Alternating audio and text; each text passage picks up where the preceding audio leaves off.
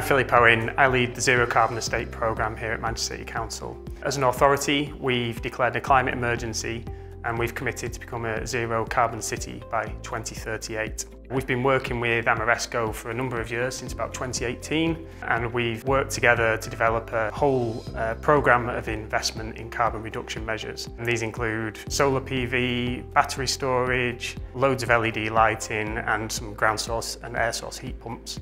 We've also been really successful at working together to bring in grant funding to the city. We've had some real success with the public sector decarbonisation scheme and brought in a significant amount of investment into the city region.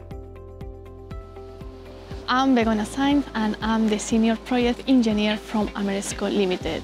After the implementation of Phase 1 and Phase 2, we got the annual energy savings of above 750k per year. And we got the renewables generation capacity of above 5 megawatts. For this project, we used local contractors and we took 5 apprentices from the Manchester area.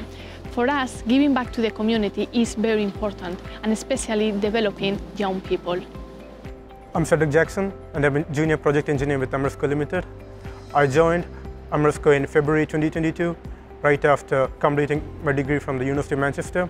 And my construction managers and my project managers, they were all very supportive and helped me in gaining my CSCS card during that time.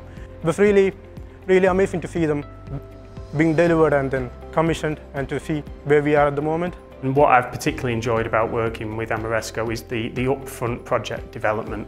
We had an idea, we know what we want to do, but being able to have that collaborative discussion with people who understand how to get those projects up and running and develop those business cases to take through to full delivery, that's the bit that I think has been the most satisfying element of those projects now working together.